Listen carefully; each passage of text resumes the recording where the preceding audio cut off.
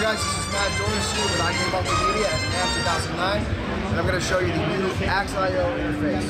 What this is a 2-in, 5-out, high-quality audio interface with some really cool features for the guitarists, the recording guitarists and bassists.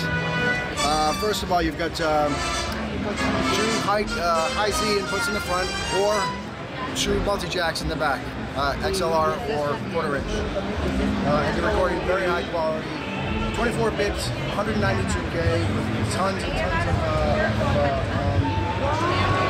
of dynamic range, 113 decibels of dynamic range. So that's really cool. What's really cool about this unit is the Z-tone section here. First of all, you can switch between active and passive.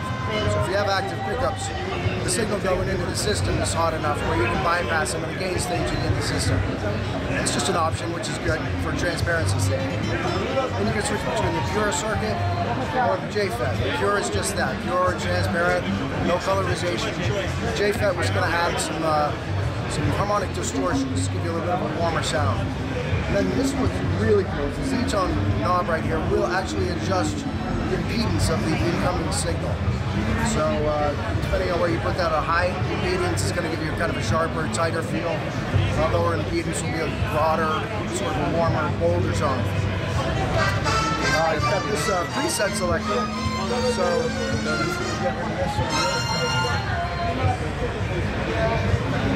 a preset selector, so you can go in and browse and select your presets right from the interface, which is handy.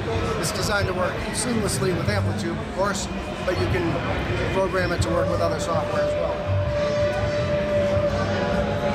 It's got an onboard tuner.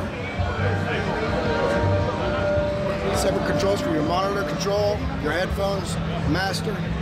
Here's your headphone out. It has a dedicated output here in the front, which is great. This is an amp out. This is an ultra clean signal coming out. It's actually got a ground lift on there. So it's a super clean signal. You can use it to monitor through an amp while you're recording, or after you're recording. You can use it to do some reamping, or you can add an effects loop. Additionally, it's got a couple of inputs in the back where you can put some stomp switches or expression pedals to control your Amplitude software. So for $349, available now, the AXE I. This is our latest and greatest interface. I think you're going to love it.